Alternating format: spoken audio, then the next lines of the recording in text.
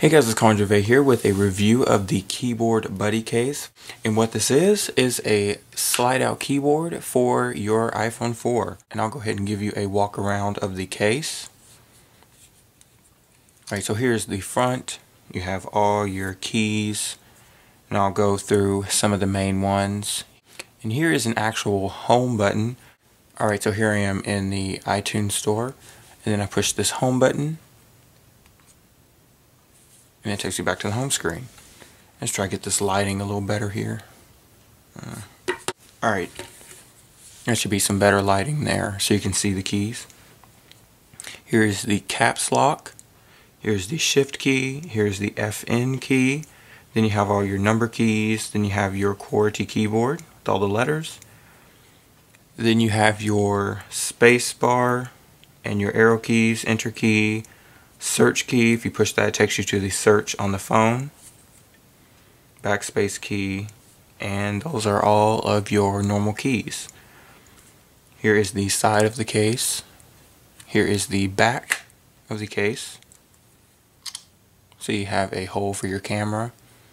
This is box wave. And then on the bottom you have a on and off switch, a reset switch, and you have your USB port to charge the device. So I'll go ahead and go to the notes application and show you how typing works on this. Alright, so once you push the space bar, the keyboard disappears. So now you can start typing a message. I'll type "this is a test."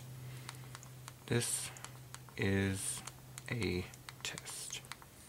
And then I'll type "I am typing on a physical keyboard using the iPhone 4. I am typing on a physical keyboard using the iPhone 4. And there you go.